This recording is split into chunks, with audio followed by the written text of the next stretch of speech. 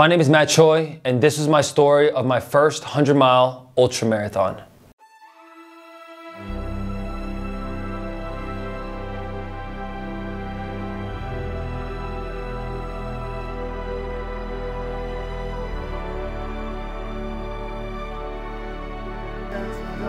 Let's go! What made you decide to try out your first 100-mile marathon? I wanted to do this first 100-miler because I wanted to stretch my own limits. And for a while, running was one of those things that I didn't love to do. And even giving you a quick story, like when I ran track in high school, I only ran the 100 and 200 meter dash. And I did it because I wanted to get faster for football. And my coach put me into a 400 meter time trial just to see if I could do that race or that event. And in my own mind, I quit before I even start. I ran 300 meters. And at 300, I literally stopped and I started to walk. I quit before I even started. And a lot of that was I was trying to prove to the coach that, hey, don't put me in this event. And I was almost being like, I didn't want to listen to what he was asking me to do. And it was one of those moments where I thought I was cool being dismissive from the coach, but I didn't realize what I was losing on that table. And I've realized years later, and as I've done these races now and I do these challenges now, like life is actually a mindset game.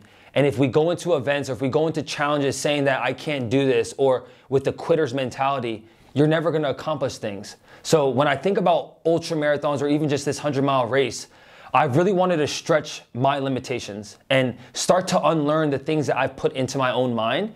And it's truly opened up my perspective of what I can do as Matt Choi as a human, but also I'm hoping that along this journey, someone gets inspired and they realize that, damn, like I'm leaving things on the table. Like I can do more in this world, but I'm not a believer in it. And sometimes it's hard when no one else believes in you, but if you believe in yourself that you can accomplish something or that you're willing to at least try, I think that that's an awesome first step, because with belief comes a lot of conviction.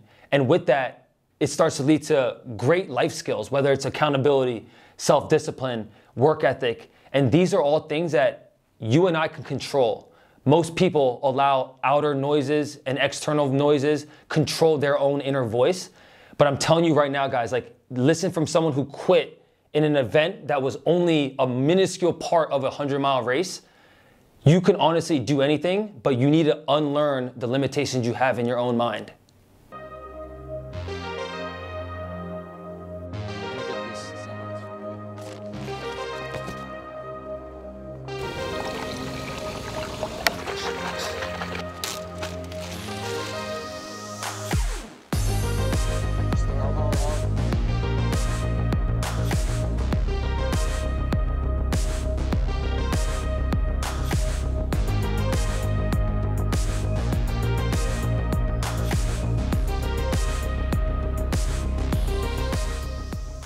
What was it like when you got to race day? What was the feelings you had?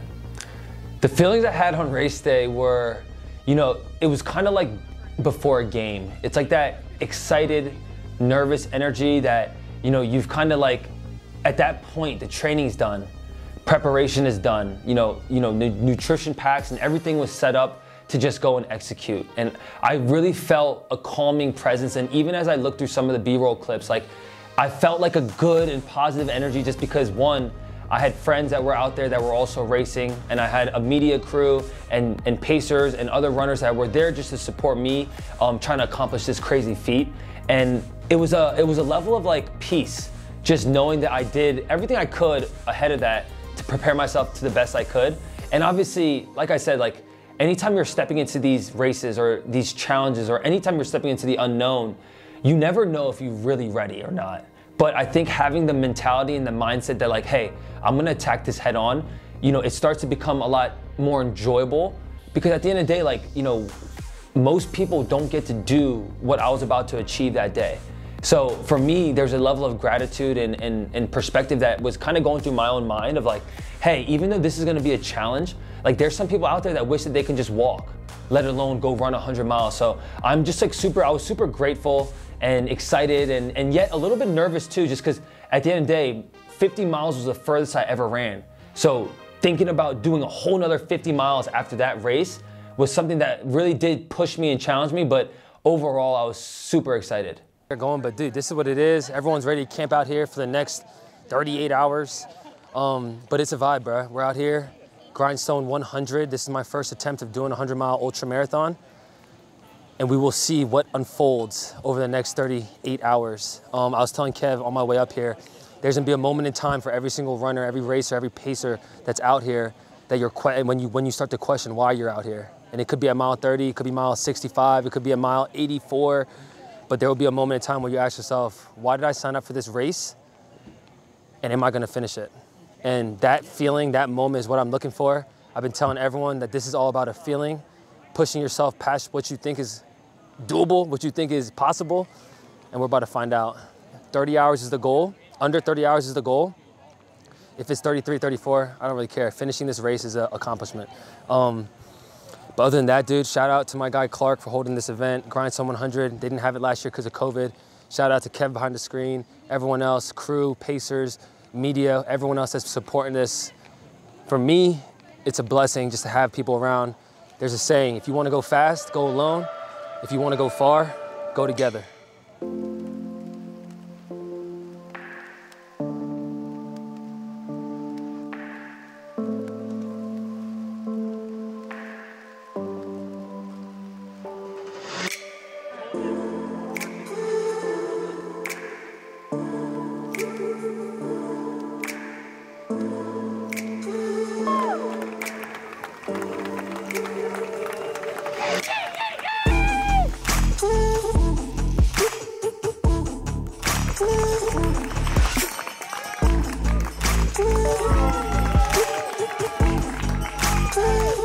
Yes, sir. Yes, sir.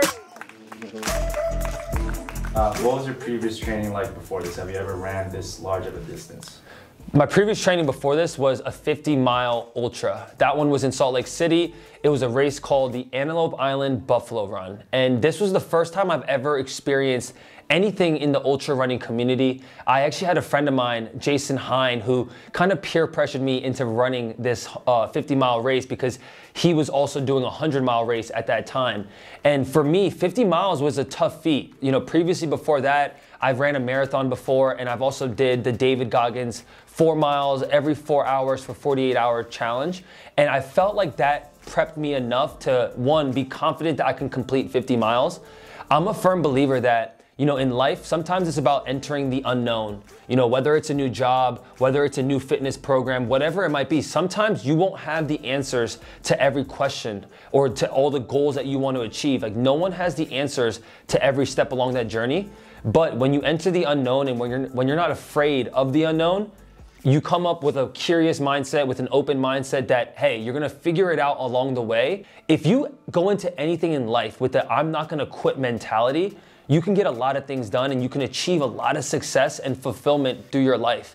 I'm a firm believer that most people don't even give themselves a chance or an opportunity to go into that unknown feeling because they sell themselves short mentally.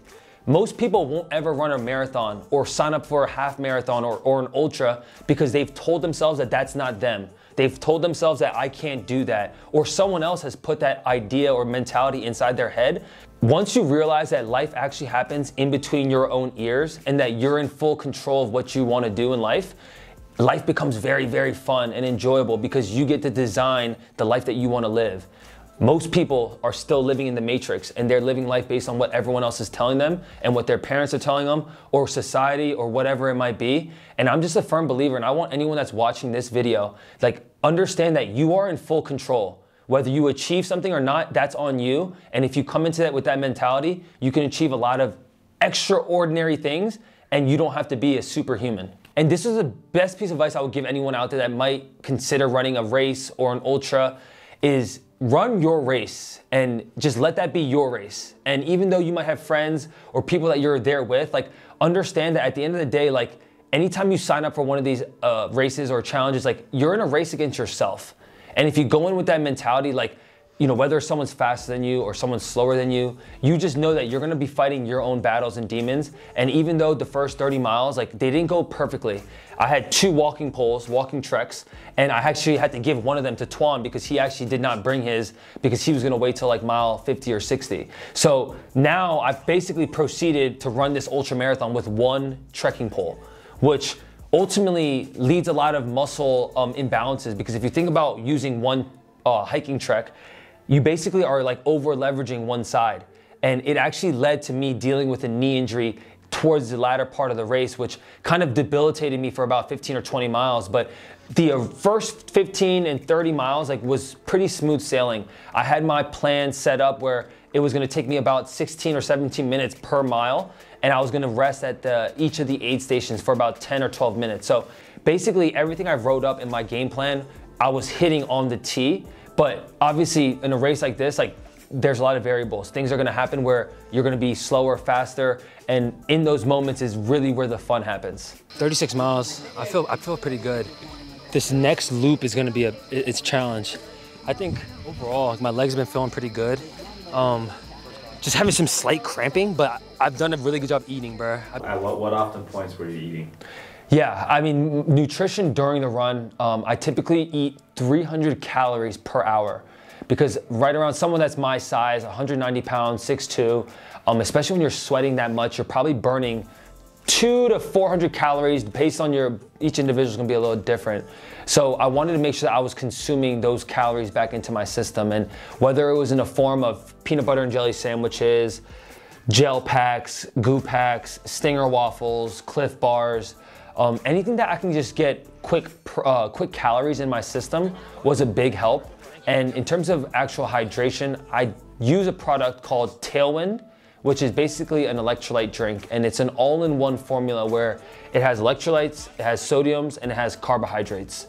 And even with just that drink, you can almost run 50 miles with just Tailwind and no real food, which some people have done. But I would have 2 24-ounce bottles in my running pack, 1 with water, 1 with Tailwind, and I would just continue to refill them up at each aid station. I'm eating about 300 calories an hour. Any chance I get, anytime I'm hiking, I'm just trying to grub, whether it's waffles, Stinger waffles, Doritos, Cheez-Its, Goos, Tailwind, water. I think the biggest thing that's helped me right now is that I'm actually holding a really good hiking pace. Like when I'm hiking, I'm just hiking. I'm not worried about jogging in between. And I'm passing a lot of people as I hike. And then I'm able to I save my legs. When it's a good time to jog, I just hold a jog for a couple miles and I just rock out. But honestly, though, I feel pretty good. I think it's almost 3 o'clock right now. I'm gonna get more energy as the sun comes up. I'm just trying to maximize the nighttime right now. When Mark hops in at 51, sun will be coming up. I think I'll just get natural energy and obviously having a pacer with me. But I'm feeling solid for where I'm at right now at mile 36, dog. I feel pretty good. I think I've got a good system right now with nutrition, good system with hiking, jogging in between. So look, it's a long race now. Let me not get too eager at mile 36, because I might be saying something different at mile 50, at mile 60, 70 something. But it's dope though. There's so many dope people, dope volunteers. It's always dope when you're walking and you're just like, when you're walking near people, it's always awesome having good conversation. Like people are just out. This is an actual ultra marathon, not a marathon. Life ain't a marathon, life's an ultra marathon. What was the toughest part of the race? The toughest part of the race was right after the halfway point. I felt pretty good, and like, if you don't know about ultras, like most times in an ultra marathon, especially 100 miler, you're allowed to have a pacer at the halfway point. So obviously this is a 100-mile race. At mile 50, my friend Mark Green was able to hop in as a pacer. And when I first met Mark, like, there was obviously a level of excitement. I just made it through halfway. And at that point, every single step was a new PR for me. Obviously, you know, 50 miles being the furthest I ever ran previously before this race. But being in the daylight, having the sun hitting, as well as having a pacer and a friend kind of running with you, it gave me a ton of energy. But slowly, as we kept going past the halfway point, around mile 58, I started having a lot of knee pain. And what was happening is that I think I had a IT band syndrome, which basically is when the glute med is not activating and firing properly. It starts to create this pain towards the side of your leg and into your knee. And at this point, it was like mile 60 and the next checkpoint was about 6 miles away. And I couldn't run anymore. It was really frustrating not being able to run because it wasn't like I was out of breath, but it was just it was a pain in my knee where walking caused zero pain. But anytime I would jog and put more pressure on that leg, it just would be excruciating, and it would be right in my kneecap where I almost felt like I couldn't bear weight on that leg. So for about 6 or 7 miles, man, I was like I was just in a bad headspace because one, we were going downhill, and this was like a 7-mile downhill climb, like downhill run, where a lot of times this is an opportunity in an ultra where you're able to actually catch up on time. I felt like I left something on the table by not being able to like run or at least jog down that hill. And it was kind of frustrating just having to like walk and kind of, you know, almost reconfigure my system. And obviously Mark was there with me, and, you know, he's also trying to like keep my spirit high, but it's one of those moments where you're almost fighting your own head. And it gets frustrating because you want to move and you want to keep on pace and all those things. But at the end of the day, like, you got to listen to your body. And if it's telling you something, understand that that feedback is information. And obviously you can fight past that information and fight past that feedback. But in a race like this, it truly is, life truly is an ultra marathon. It's not a marathon, because you could feel good at 60, you could feel bad at 60, but you still have 40 more miles to go. And in my head, in that moment, as much pain and frustration I was going through, I just knew that I wasn't gonna quit. So I had that fight in me regardless. Like I said, if you go into life or into anything with an I'm not gonna quit mentality, you can achieve almost anything. What's your motivation? Like, I know this is your first 100, but what's your motivation for this?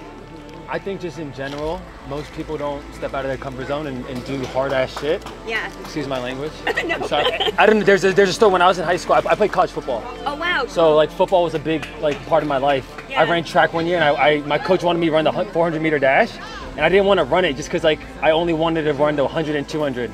So I literally ran 300 meters and I stopped. One, to just like show him that I don't want to run that event. Yeah. But then I realized that like I made the decision myself that I wanted to just quit on it. Yeah. And now I kind of fast forward and I started getting into running because of COVID, and I started just running a mile. And then I ran a half marathon, full marathon, and I did my first 50. And now I'm just like, what other areas of my life am I not maxing out on? Yeah. And this is just one place where I'm not comfortable running. Like, there's so many great runners out here, you know? Like for me, it's awesome just to be in an environment like this because it's humbling for me, because I'm not the star in the sense, you know? Yeah. But then, you know, in other aspects of my life, I try to do the same aspect, you know, and try to be the best version of myself, you know? Yeah. And so it's been a fun journey, and this has been an awesome event. Awesome. At that point of that IT ban situation, was there any point that you wanted to quit or stop? There was zero doubt in my mind. Zero. Like, I did not want to quit. I knew I was going to finish. And it's actually funny. Someone came up to me after that aid station, mile 65. Someone actually came up to me. He said, dude, he said, are you dropping out? I said, what? He said, you're taking a while at this aid station. Like, are you going to drop out? I was like, no, I mean, there's no doubt in my mind. I'm going to finish. I was like, I will walk this race till the finish line, and I will finish this race. And it was interesting because in that moment, he obviously saw that I was in pain, and I was lingering at this aid station for like 15 or 20 minutes. And most people stay only like 10 minutes or so. But even though I was dealing with that pain and mentally I was frustrated with my body not responding the way I wanted it to, I had zero quit in my mind. I knew for a fact that I told my guys that were out there, like, hey, like, if I have to crawl to the finish line, I will. And I think it's a great lesson in life, like whether it's a business thing or a relationship thing, whatever it is, like, you truly can do anything if you have the right mindset. And that was just one of those moments where it honestly tested me as well, because pain is one thing, and, you know, having a level of will and a want to is a different thing. But some people can't fight past that initial feeling of the pain. But obviously, it would have hurt me way more if I quit at mile 65, sitting here saying like, hey, I got through 65 miles, but, you know, because of this injury, I wasn't able to fight through it or battle through it. But I think when you go into a race like this, like, that's kind of what you're signing up for. Did you sleep at any point of this race? I did not sleep at all during this race. And some people do when they do ultra marathons, whether it's a couple minutes, you know, 20, 10, 15, 5. I didn't sleep at all. And I just kind of power hiked through all of the night. What running shoes did you wear for this race? I wore the Hoka Speed Goat Force, and this is a max cushion trail running shoe. Hoka obviously makes a lot of shoes with a ton of cushion, and anytime you're gonna be on an adventure on your feet for this long, you wanna find something that's gonna, one, give you stability, give you some cushion, but something that's gonna last for a long time. And I trained in the Hoka Speed Goats, and I was a big fan of them, and there was a couple other shoes that I was testing throughout my process of training for this race, but I found that the Hokas were really comfortable and it worked well for my feet, and I actually did not change shoes for the whole 100 miles. I only changed my socks at the halfway point. Damn. We didn't get something before. 13 more miles. No,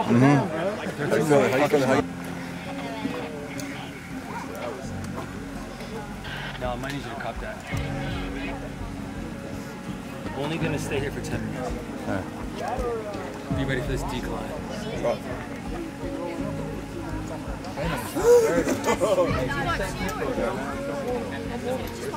Thank you guys so much. Bro, you guys are killing it, man. Go get it, dude. Woo, woo! Get it, dude! Let's go! Woo! How long did this 100-mile race take you? The Grindstone 100 took me 29 hours, 24 minutes, and 5 seconds.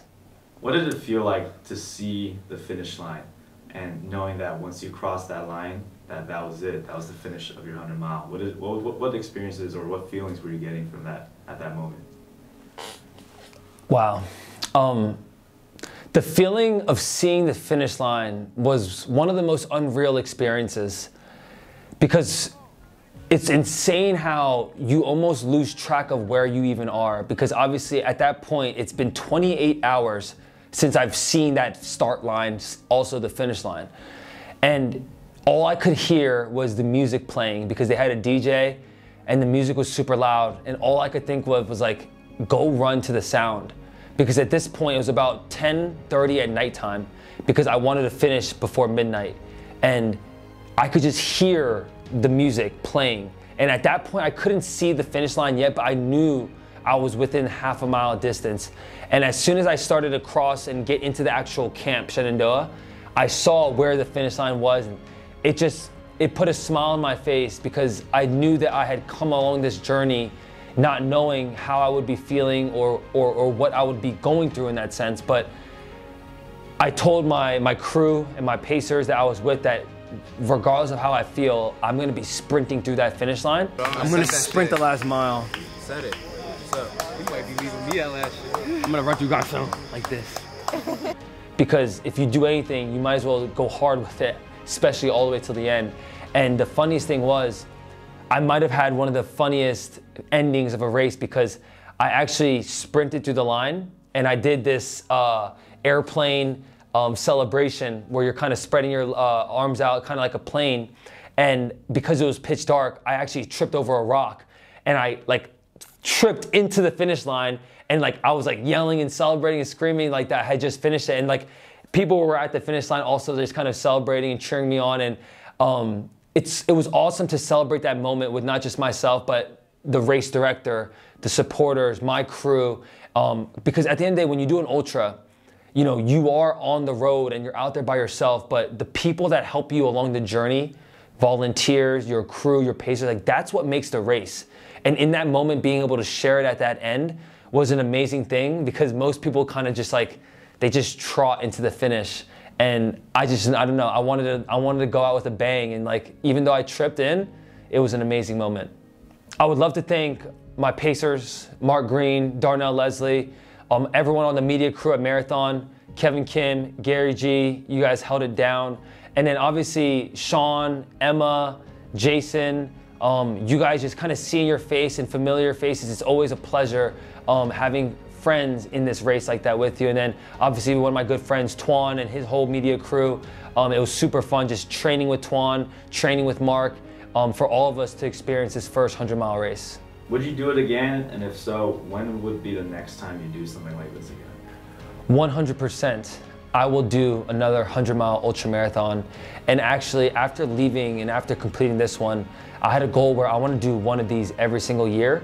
I want to prove to myself that that wasn't just a one-time thing, that that wasn't just a one-off, that every single year, there's an opportunity to push yourself and challenge yourself. And until my limbs don't allow me to do it anymore. And the good thing about running and ultra running is that it's one of those sports where you actually get better as you age. It's kind of like fine wine. There's not many things in this world where you actually improve as you age, but ultra running, if you look at the average age of runners, are 40 to 55 years old. And it's men or women that have been through a lot of experiences and they've built this grit and this aerobic base that they're able to just go out there and run miles and miles and miles. So to answer your question, this will not be my last 100-mile ultra marathon. What would be your advice to new ultra runners or someone who would want to start a 100-mile race? My advice for any new ultra runners or anyone that wants to tackle a challenge like this is to, one, be patient with this process, but at the same time be very curious about what you can do. And I think when you are able to balance the both of those things, being patient and understand that if you haven't ran a mile in 3, 4, 5 years, that hey, you need to start with 1 mile before you can look at 100. You need to probably look at 5 miles before you look at 50. And just understand that in that process of being patient, work really hard at what you can control. Your actions, what you put in your body, how you talk to yourself, how you train, all those things that are in your control, do your best to manage and control those things. On the other end of the spectrum, have that level of curiosity of what are you not fully maximizing and what can you really do if you put your full energy and passion into. And it's one of those things where I tell everyone, maybe it's not 100 miles, but for someone out there, it could be 10 miles. It could be a half marathon or a 5K or 10K. And maybe that is your peak right now. But understand that once you accomplish those things, you're gonna have that what if mentality of like, what if I do 20? What if I do 30, 40, 50?